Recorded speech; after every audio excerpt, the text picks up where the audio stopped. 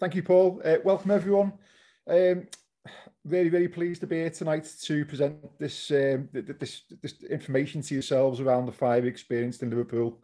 This obviously has taken place back in New Year's Eve, 31st of December 2017, and involved the King's Dock car park. Now, for those of you who may not be too familiar with the site, I'll explain where the site is and where it is in relation to the city centre and the surrounding buildings.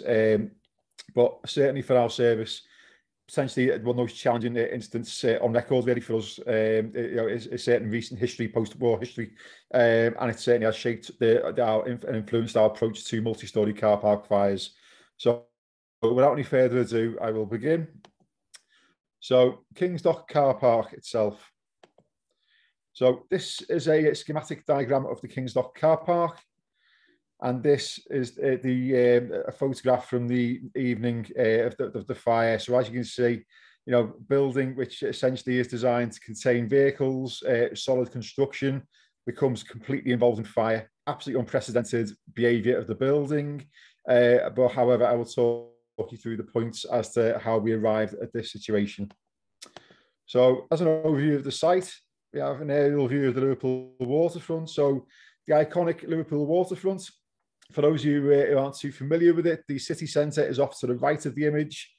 River Mersey in the background, and the Wirral Peninsula is in the far background. So the site that we are looking at serves the Echo Arena, which hosts conferences and concerts, and is actually now the M&S Arena, where the Eurovision Song Contest will be taking place next year. So quite an iconic site and quite a large part of the Liverpool economy. So for an overview of the site there, we can see the scale of the actual site itself, the proximity to the river. Please ignore the construction work going on to the left-hand side. That is now a hotel. And the former car park was sited just below, or just south of the arena. And obviously you can see the Ferris wheel going up towards the Albert Dock on the right-hand side. So the Staybridge Hotel is featured here because the Staybridge actually forms a part of the welfare facilities for our firefighters during operations, and their hospitality was really welcome during the incident. And these are residential flats. So as you can see here, the diagram, the site is in quite close proximity to the car park. So as an overview, I must stress completely that the building, or the former car park building, is absolutely and fully compliant with building regulations. Comprises of 8 levels. So this was actually 7 levels and a basement area. And there were 4 staircases. So we're going to talk to you around firefighting actions and the points of entry. The main points of entry that we use is 2. And these are both 2-hour firefighting shafts. Staircases 3 and 4 weren't utilised during the incident, but however, they offered up 90 minutes protected stairwells. And this access road here highlights the space separation between the construction of the multi-storey car park and the Staybridge Hotel itself. So we zoomed in here now. This area now highlights the ramp area. Now, as you know, with modern construction, space is a premium, and certainly for this car park, the light grey areas represent car parking spaces. So you can see that the fire loads or parked vehicles indeed were sited not only on the horizontal flat levels, but also in between floors, up and down ramps. So as you can see, a continuous fire loads right the way through the building.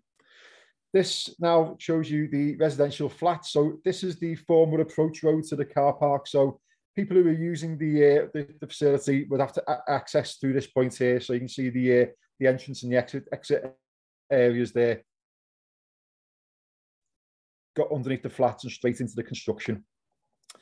And this then, if we come round the side of the building, so if we were stood now looking at the multi-storey car park, but next to the arena, this was a diagram of the construction. So as you can see, concrete, throughout modular construction, grills throughout the facial aspect of the building.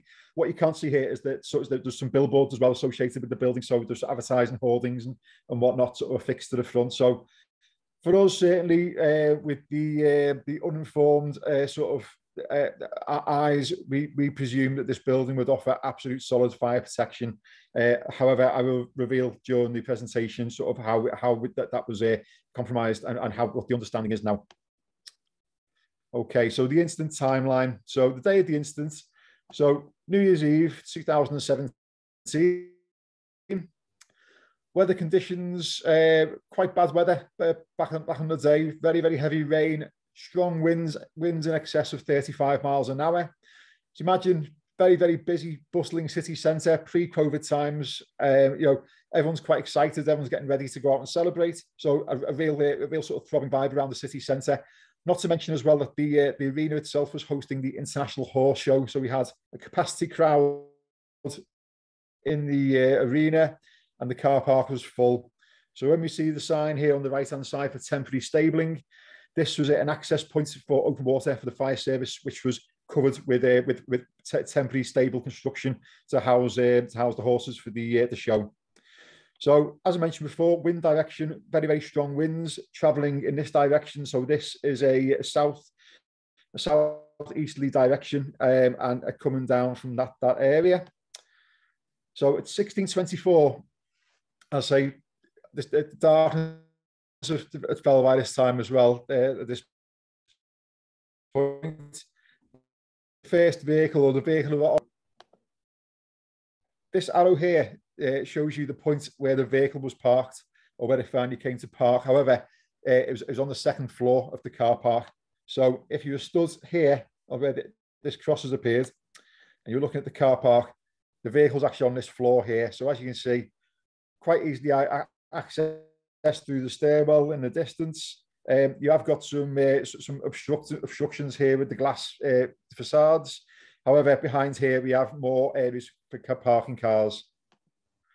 So 1629, the CCTV shows the first signs of fire. Now, this image here is very, very difficult to make it out. But if you look just at the area where the silver grey van is on the right-hand side, we studied the CCTV and we replayed it over and over again just to nail down the very, very first sign of fire. And here we get a wisp of a puff of smoke, which develops quite quickly into a significant fire. So you can see that vehicle, which is parked there, the red 4x4 looking vehicle. That's our vehicle of origin. So through our fire, give you a bit of a timeline now around the fire service attendants, and we'll talk around some of the aspects of human behaviour in between the point of ignition and the actual arrival of fire service assets. So 1642, the first 999 call went to MFRS. There was not a great amount of 999 calls. I believe there was 5 in total. So when you look at the amount of attention the fire gets and the scope of the issue. So if you look in the foreground, so in the background there, we can now see some flames and some smoke emerging. But as we can see, people enter the car park, and when we viewed the CCTV footage, people will stop, observe, and carry on about their duty. So we asked ourselves the question that why was this happening? So if you look to the next slide, so as we see here now, fire has become much more developed. We have people who come in, drive past. Sometimes cars will stop, look at the fire, drive on and carry on and park up. People stop, observe, but nonetheless, a very, very small amount of calls. So the reason that we perceive for this to have happened, I'll explain it in a few moments. So as you see, this vehicle here notices the vehicle starting to smoke at a very early stage. And this, go back a slide, this lady here was actually one of our first 999 callers to the service. So you can see at the point that the first 999 call comes to us, you can see how far developed that fire actually is. So at 1644, following receipt of the call, 2 fire appliances were mobilised. These were from the city centre and Kirkdale fire stations. Now, city centre fire station is within a mile of the arena. Kirkdale fire station is probably about 2 miles. So given the time of night, they were there in a reasonable quick time. So at 1645, the event fire team had attended. Now, as you can see there, if you can make out from the image, the event fire team have gone to inspect the fire and to try and make an attack on it. Now, they never got the opportunity to do this as they only carry extinguishers for sort of short attack, first aid, firefighting, if you like. But the vehicle that they use is actually very, or highly resembles a local authority fire vehicle. So it's kitted out with blue lights. It's got fire written down the side. It's Battenberged. So our perception was, for the low amount of calls that we received, is that the public have seen this driving into the car park and presumed that we're already in attendance and we're dealing with the fire. Hence, there was a sort of relative calm around people entering the car park, albeit there was a vehicle on fire. So at 16:50, our first appliance comes in attendance, and at 16:51, the second appliance comes in attendance. At 16:53, both appliances repositioned to the plaza. So the plaza is the area I showed you before with the stairwell and the grills. Reason being for this is they pulled up to the front area here, and due to the obstruction with the residential flats, they've not been able to detect any smoke, not been able to see any signs of fire. So they've moved around to the left, and where this van here is accessing this area, both appliances drove onto the plaza here and started to make an inspection on the fire. So our first crews have gone up this stairwell, which will become stairwell number 2 when we start talking about the firefighting tactics later on. So car was sighted here. From the statements that we took from the BA crews, even on the time of night, there was no visible signs of smoke, no real signs of fire until the crews had made their way up and made an inspection on the actual floor. However, 16:56, we can see the external and see that the fire is quite heavily progressed. You can see certainly more than one vehicle involved and a significant heat signature coming from the building. So at 17:01, the first internal inspection had been carried out, and a request was made for six fire appliances to attend due to the scale of the incident and the anticipated resources. So for our crews now, pressure was on to set into water, don BA, breathing apparatus, and make an attack on the fire. So at 17:08, the first breathing apparatus crews are committed. Now, I know we have a mixed audience of fire service and engineering here. So 17:01, eyes have been on, and at 17:08, we've had a water supply set into, we've charged the riser, we've set up a bridgehead, and we committed breathing apparatus crews. So that's a reasonably quick turnaround to make an attack on the fire. So as you can see here, this was the state of the fire at 16:56. When the 16:52 round up at the time of our attendance. At the time, 17:08, when we've been committed, we can now see this is the same CCTV footage as 17:08. So this small white line in the image, this is actually one of the breathing apparatus wearers' helmet torch. So as they're moving through the smoke, so you can see a real deterioration in the internal conditions inside the building. At 17:31, a request was made for make pumps 8, and at 17:41, make pumps 12 was requested. So incremental request for assistance from our commanders on the ground. And if we just come back a bit now in terms of the time frame, we can talk around when them crews are committed in breathing apparatus. So this area highlighted in red is the presumed area from the CCTV image and from breathing apparatus wearer statements to be deemed to be involved in fire. So you're talking upwards now of a single vehicle. The fire is starting to spread exponentially, and it's starting to spread to multiple vehicles. So this plan here shows you the access of our crews from stairwell number 2.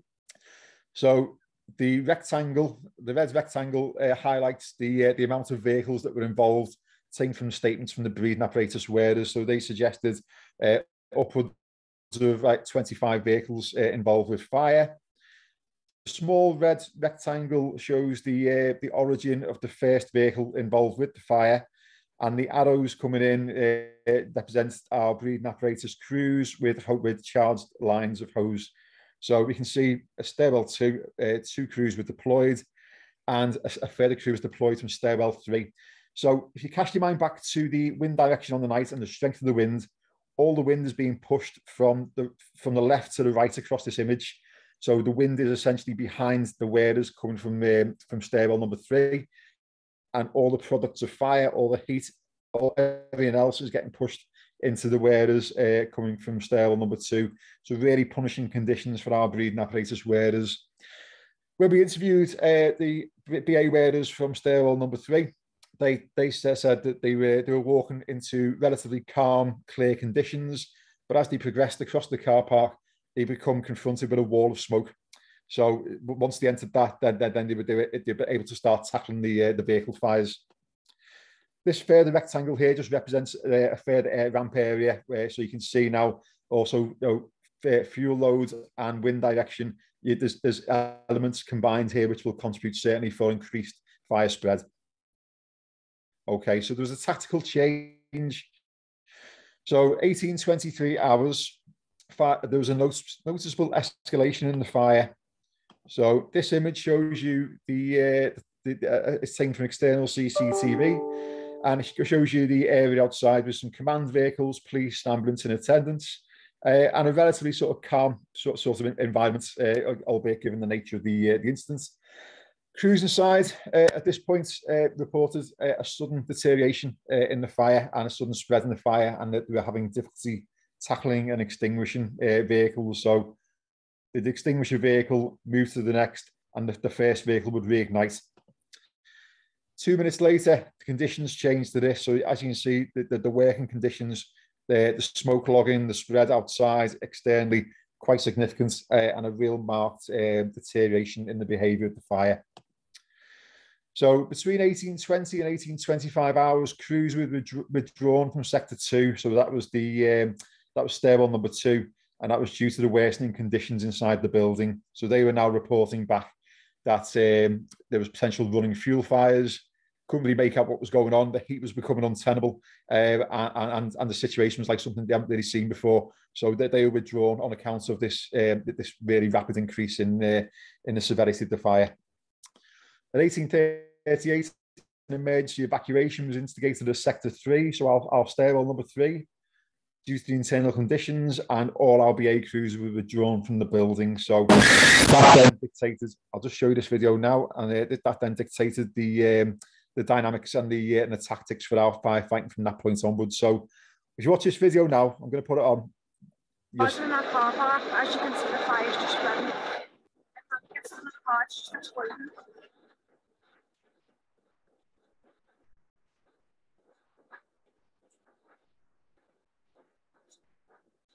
So the whole arena has been evacuated.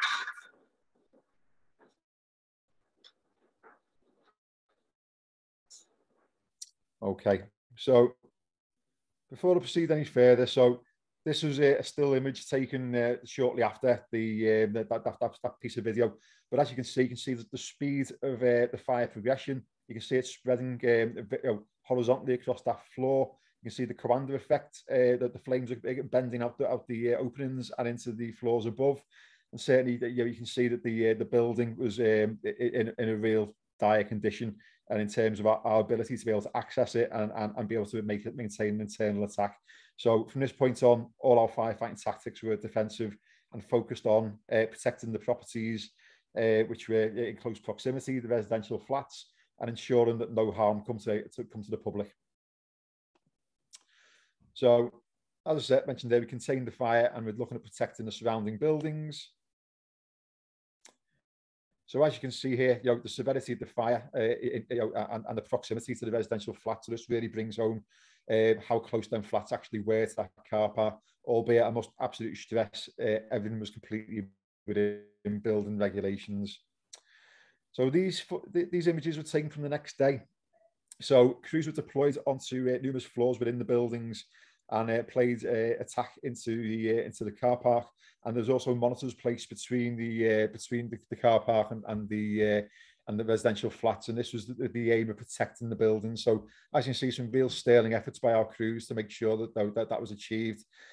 Also, a good news story in some respects. There was no harm to any persons at all. The flats were evacuated successfully, and there were no injuries to report. There were a few occasions or a few reports of smoke inhalation from the initial evacuation of horses from the car park and from some members of the public who tried to evacuate the vehicles. But certainly at this stage, this was a sort of a really good result for us. Another image of that, so you can see the rendering and installation from the buildings burnt away, but the actual construction integrity of the buildings may be maintained, and once again, no loss of any property. And this is another image. So this image is if you were stood at the arena and looking towards the car park. You can see now this from the next day, the extent of the fire damage, and once again the proximity to the residential flats. Okay, so now we're going to talk around the why. Why has this happened, and why has that fire spread been unprecedented, and where is the learning in this? So first, I'm going to talk around the drainage system. So this diagram to the untrained eye probably doesn't suggest much. So if I can just take a second to explain what it actually represents. So the two shapes coming in horizontally across the image, they represent the floor of the car park. And where we have this 15 with the gap here, this is a drainage channel. So vehicles come in, and these drainage channels are placed actually right underneath each vehicle.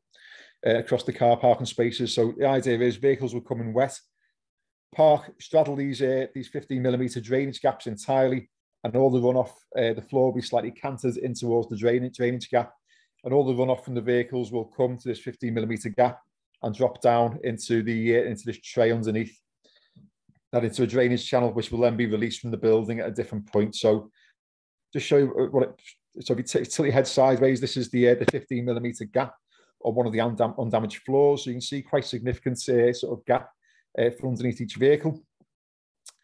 And then from underneath, this is an undamaged section of drainage channel.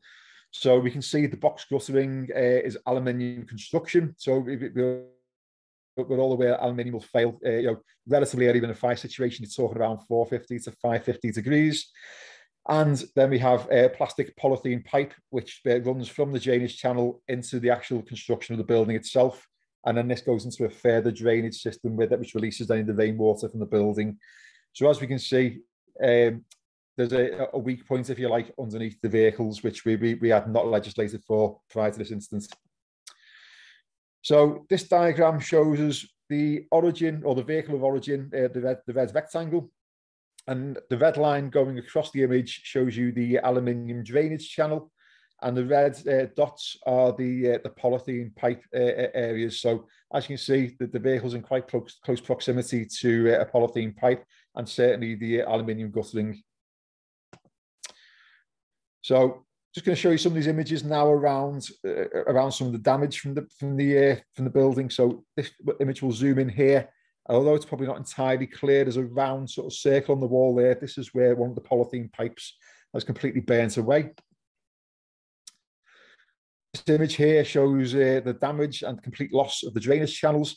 Now, if you can imagine, we have vehicles underneath and vehicles above this. Certainly a vehicle involved with fire will give out significant amounts of heat, which we'll look at in scientific respect a bit later on. But certainly, any fire product, any heat, any flame will be concentrated up into the essentially what is shaped like a venturi, and that venturi then will play upon the vehicles above it, almost like a blowtorch effect.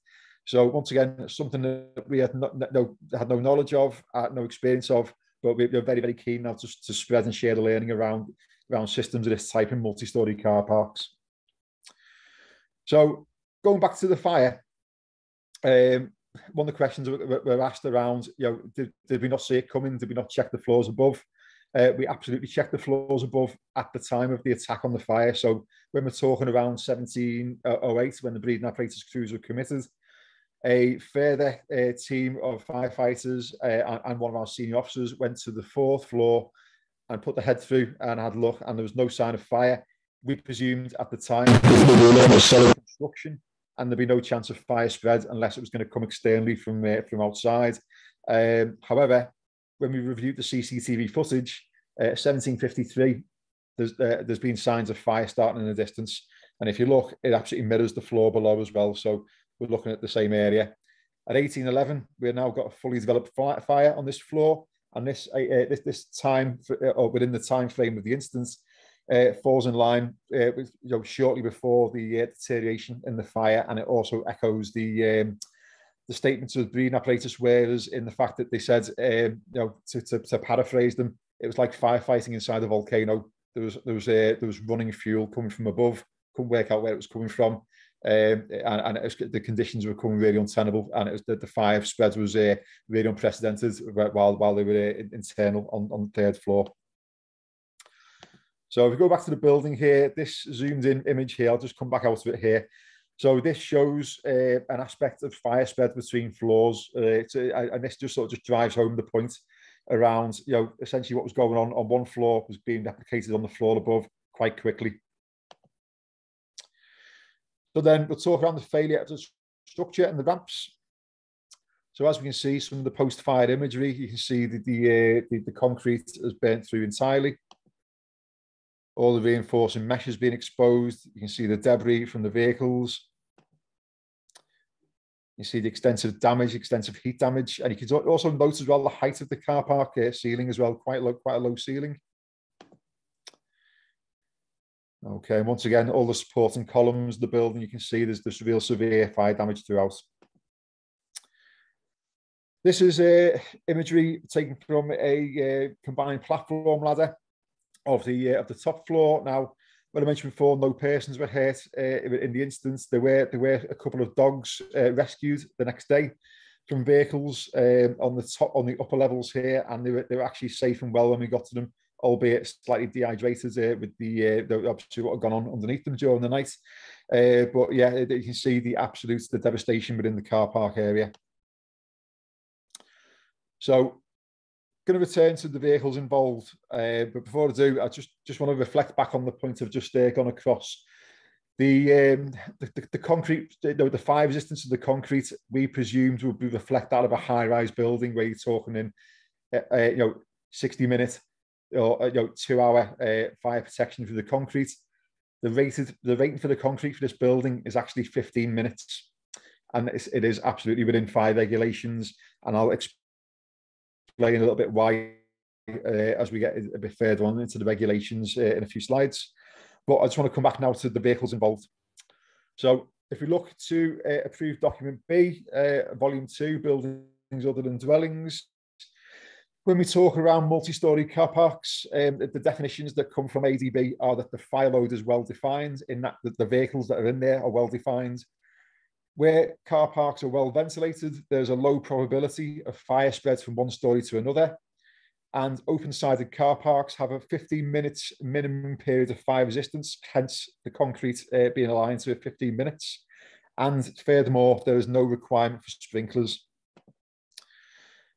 So the Ministry for Technology and Fire Officers Committee produced a fire note number 10 in 1968. Once again, we are looking and talking around vehicles from 1968, but this information is predicated on. In 2017, vehicles have massively progressed, not only in dimensions, but also in materials, in onboard technologies. Notwithstanding, we're probably on the very cusp of electric vehicles. Obviously, that is a larger industry in today's world. So I'll just talk now around this. So fire note number 10 says that fire will not spread from one vehicle to another. The disruption of petrol tanks will not occur, and pressure relief valves will negate any explosion. Smoke layer will remain mainly at ceiling level, and the heat release rate is 2 megawatts. So we'll talk around the heat release rate from modern vehicles in a moment. Back in 1968, the fire service will attend within 3 to 4 minutes. So if we talk around the post-war world, still quite a heavy provision of fire stations and fire appliances. So that was based on the attendance time would have been quite quick. And the statement was provided in that the experimental work carried out confirms the fact that an outbreak of fire is unlikely to result in an uncontrollable fire spread or in serious damage to the structure of the building, and that is based all on the statements above. So, BRE report in 2010, fires in closed car parks, notable points, has paid some notice to the fire note in 1968, and it talks around modern vehicles having potential to have running fuel fires, spreading the fire, in the fact that 85% of modern vehicles have plastic tanks. Obscuration is similar to enclosed car parks. So when we look at the King's Dock, the grill's quite heavily, quite a fine gauge of grill. It didn't allow us to play any kind of meaningful jetting from outside or to make an attack using an aerial appliance. Once a severe fire has developed, the fire will spread to other cars separated by unfilled bays. So it also pays attention to the fact that the fire load and the heat release rate for modern vehicles is much greater. And that modern vehicle heat output on average is 4.75 megawatts.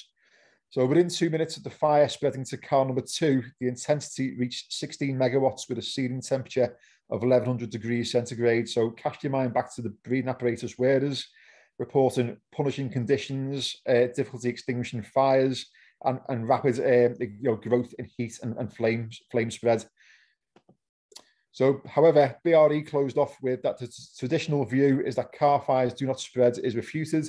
However, there is no evidence to indicate that the current provisions in ADB for car parks requires revision.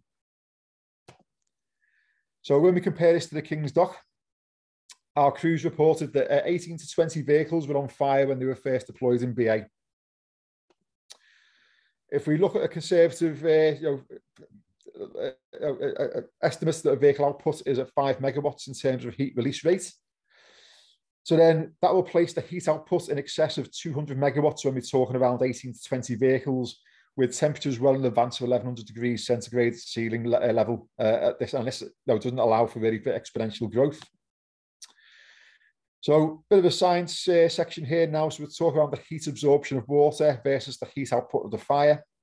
So our main branches, so we operate with 52 millimeter hose lines, and what our branches, when they're working at top efficiency, will give an average heat absorption rate of 25 megawatts. So to extinguish a 200 megawatt fire, we would have required 8 main branches on the initial attack. So that initial attack back in 1708 would have required 8 main branches to be in play at that point. Dry risers can provide 3 hose lines, one of which should be a safety line. So to provide all 8 hose lines on arrival would have required all 4 dry risers to be charged. So all 4 staircases with all 8 hose lines deployed simultaneously. And this would have required 12 appliances, 3 per dry riser. Back then, the PDA was 2 pumps to a single car fire, which was absolutely correct with our approach and with our action plans with fire control. However, we bring ourselves back to that first attack of 1708, where a request of 6 appliances has gone in. At that point, we'd have needed 12 appliances to be on scene, set up with breathing apparatus, all working at maximum efficiency, all risers to be charged, all the pumps not to be defective or have any issues. That there's a lot of variables within that statement, which really it provides the basis for why this fire was so problematic and why it absolutely got away from us at a very, very early stage and was absolutely untenable. So in summary, the heat output from the vehicles on fire at the initial attendance far exceeded the weight of attack and water available at the time. As our resources were increased, it didn't match the heat build-up. So as you remember, the incremental makeup from the commanders, 6 pumps, 8 pumps, 12 pumps, it really should have been 12 pumps plus at a very early stage in hindsight. The building was designed with saving of life as the priority, and there were no human injuries directly related to the King's Dock fire. The building was designed for internal firefighting tactics with its the protected stairwells and dry risers. However, the building did not behave as expected, and the fire spread between vehicles was not in line with the 1968 guidance and ultimately ADB. So now we're going to talk around the learning. So this list here represents our significant incident report on Merseyside. So this was the product of probably around 12 months worth of work with a team consisted of myself and a number of other officers who had to go out and interview all the commanders, the senior officers, the crew, fire control, partners, stakeholders, and form opinion on all of these areas. So it's far too great a scope for me to go into all of this during this presentation tonight. However, I'm going to focus in just on the areas in red on the here. So I'm just going to bring you into water supplies. So As you can see, the area is extensively surrounded by water. You have the River Mersey at the top, and we've got the dock system as well, the King's Dock and the Duke's Dock. So, Wapping Dock, originally on our action plan for the crews to respond, is our first port of call for any open water.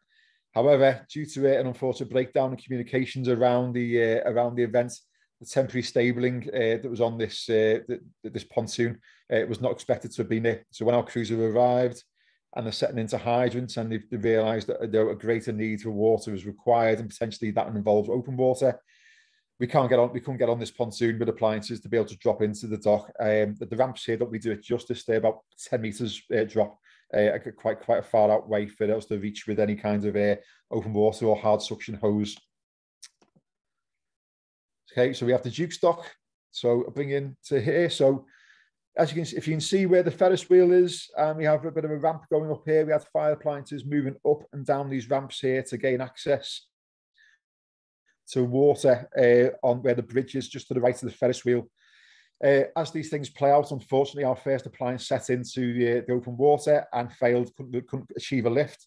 And only after some effort and some actions by the crews on the ground were they able to replace the appliance, swap it out, and bring another appliance in for open water.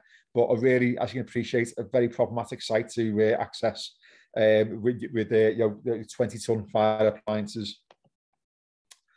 The River Mersey was talked around about being a water supply, and questions were asked around, how do you have so much trouble accessing water when you've got basically the sea, sat across the way from the site?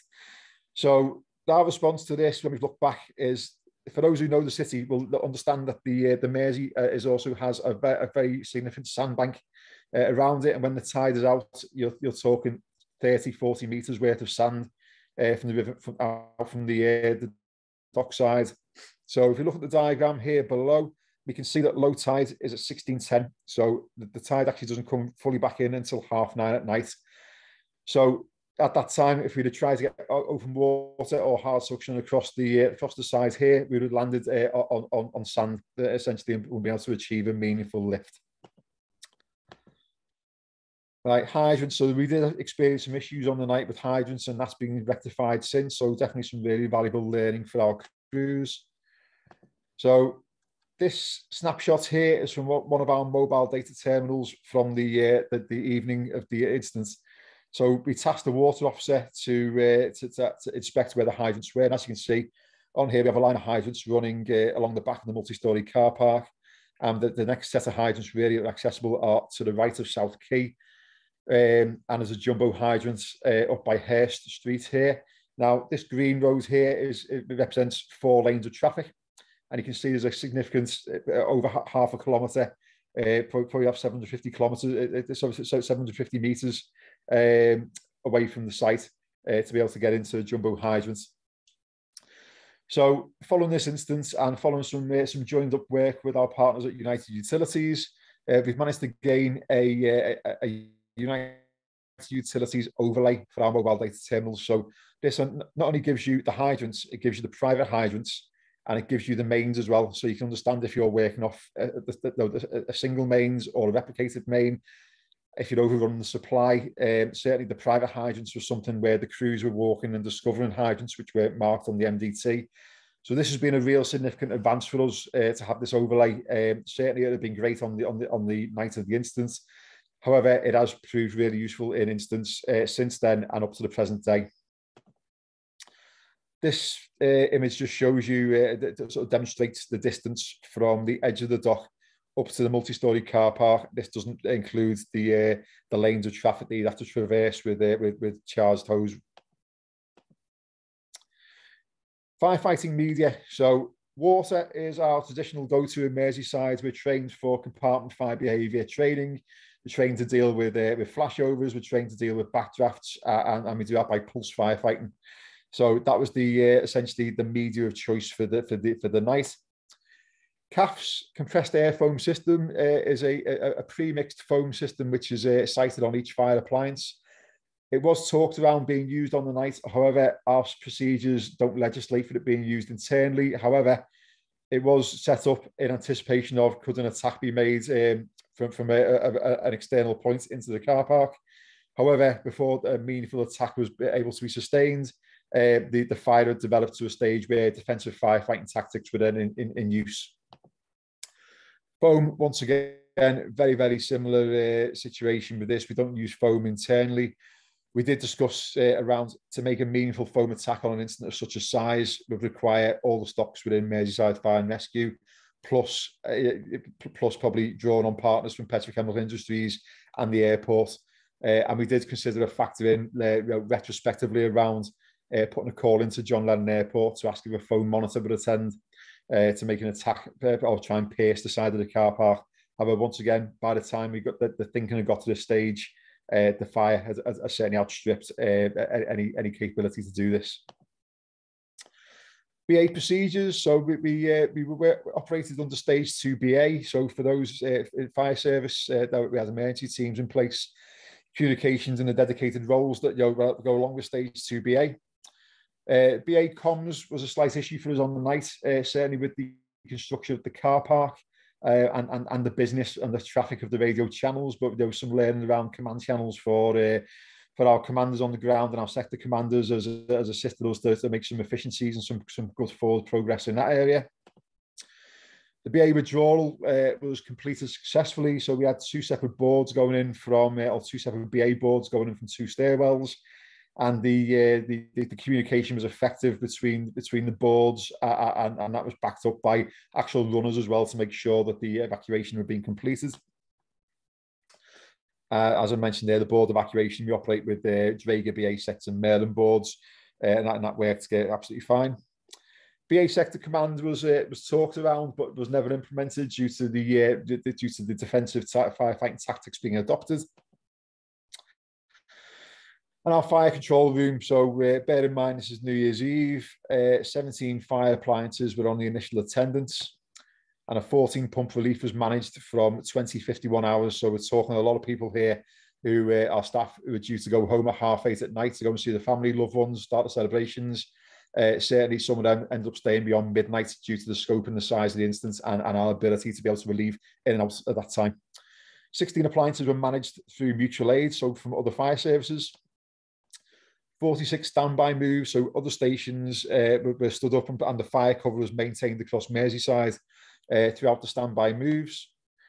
And 53 appliances were moved in and out of Merseyside between the time of the incident and up to 0800 hours on the 1st of January. And we dealt with 28 other incidents, thankfully all quite minor, low-level incidents outside of one person's reported, which turned out to be something also of a quite low-level nature. 3 high-volume pumps were stood up and requested, and National Resilience Fire Control was also stood up to support the efforts. And once again, just go back to a bit of a timeline around the incremental makeup. So certainly learning from us, and something we try and instill in the incident commanders is to try to have the confidence and not be concerned with going quite big on your makeup on the first order. So as you see, we had the big pumps 3, 6, 8, then 12 all across this time. Okay, so what's been our response? So we've increased the PDA for multi-storey car park. So up to this day now, we will send 4 fire appliances and an aerial appliance to any confirmed fire in a multi-storey car park. We've introduced a multi-storey car parks facility to our risk-based approach to SSRI. So formally, information gathering would be related more to a building and probably not focused as much on the car park. We now have bespoke SSRI information on each multi-storey car park as a standalone throughout Merseyside. All our internal actions were completed as outlined in our significant incident report. We shared the reports with National Organisational Learning, and we shared our learning at a number of events, internal and external. When I say that, we've shared it nationally and internationally. It attracted a lot of interest at the time, and as we can see now, 5 years on, the appetite and the interest is still there for this instance. Okay, so I'm going to talk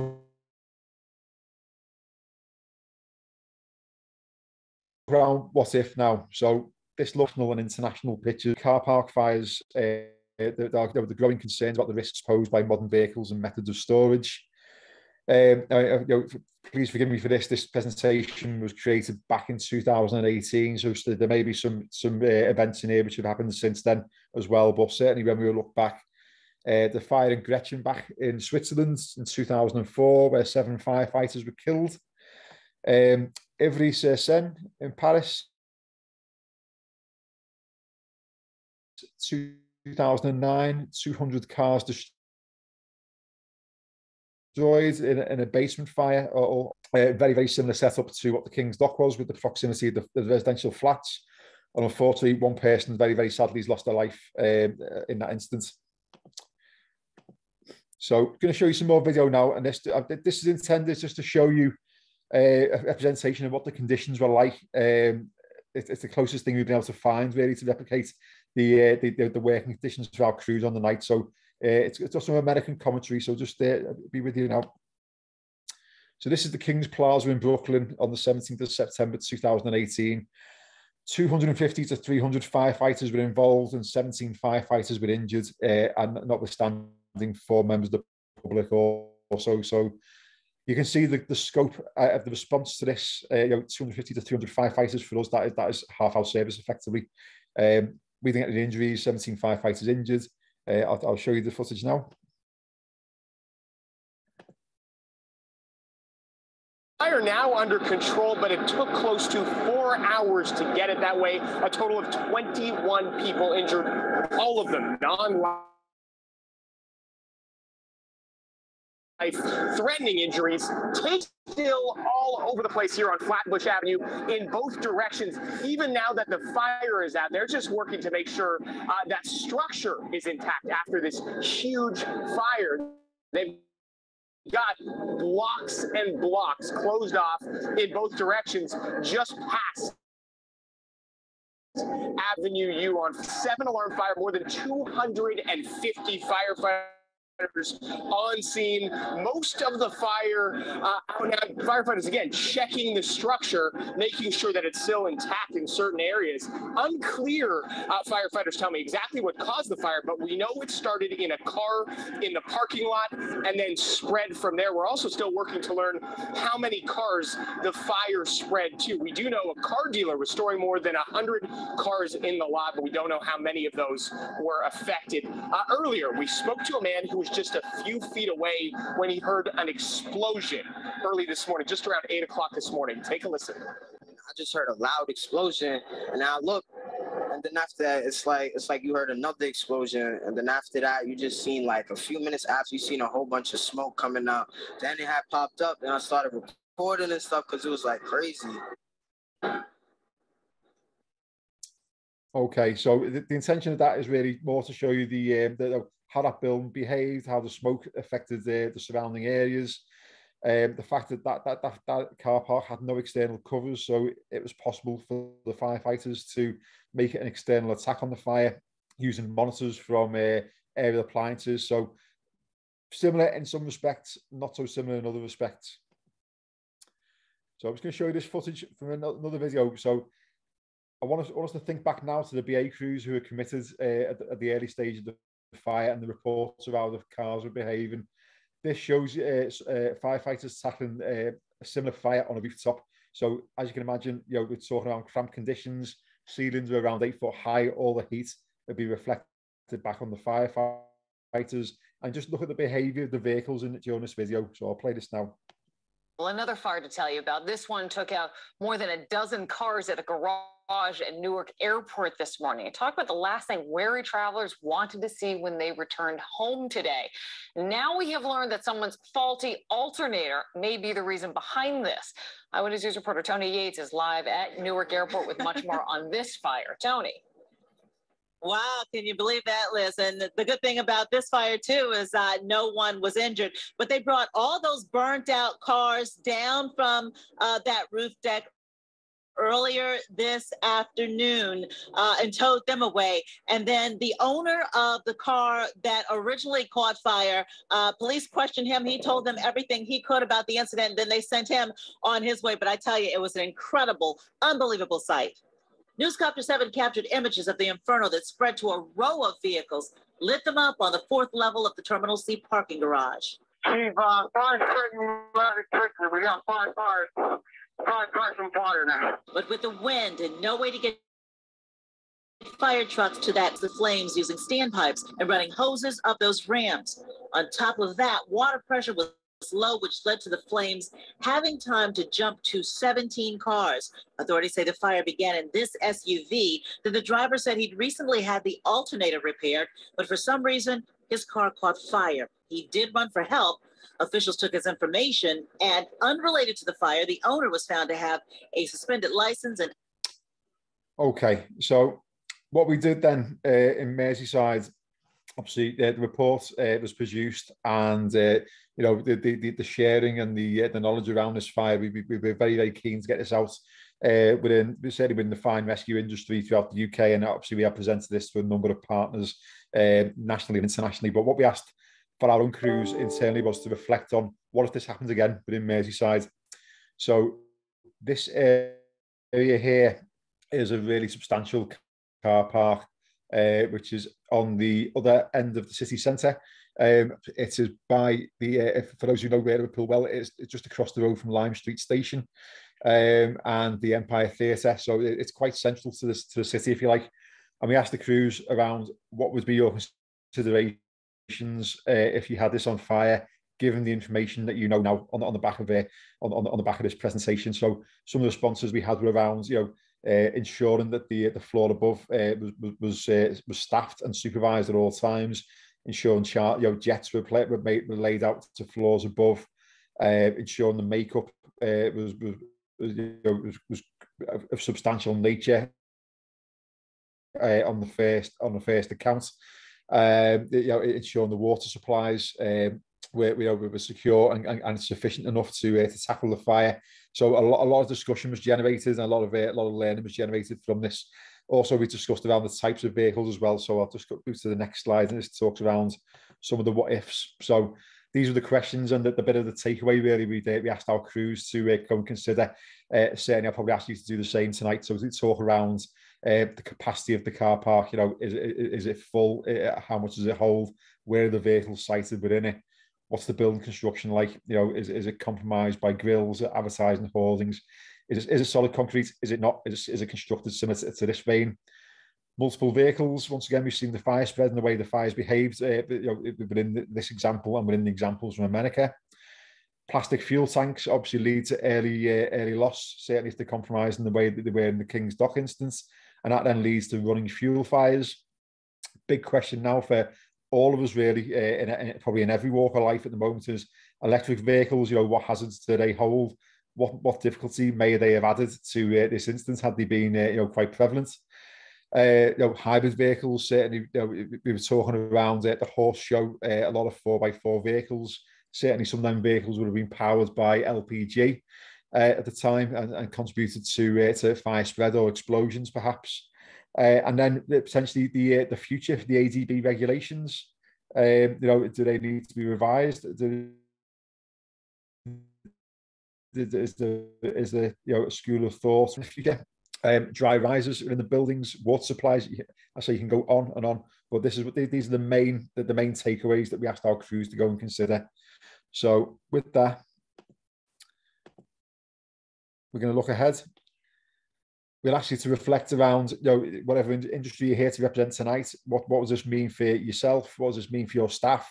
What does this mean for your infrastructure on your sites? And with that, I will conclude the presentation. If we're happy to stop recording, and I'll open for questions. Thank you very much.